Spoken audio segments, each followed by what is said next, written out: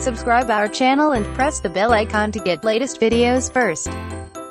At its Build 2017 developer conference, Microsoft today released Xamarin Live Player in preview. The company called the tool a live coding environment, which essentially means developers can build, test, and debug apps without having to install SDKs or emulators. You can install the Live Player extensions for both Visual Studio 2017 and Visual Studio 2017 for Mac right now and download the Xamarin Live Player apps from Google Play and Apple's App Store. Here's another way to look at Xamarin Live Player.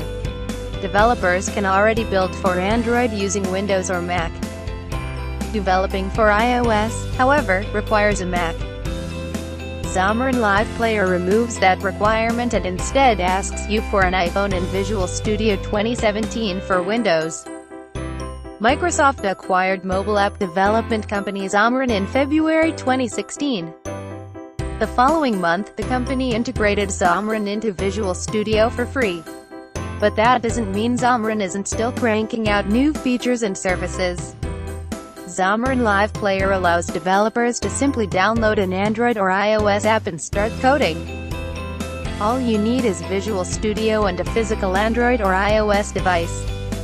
There is no need to install SDKs and emulators to get started, just download an app, pair your device with Visual Studio by scanning a QR code, and hit debug like you normally would.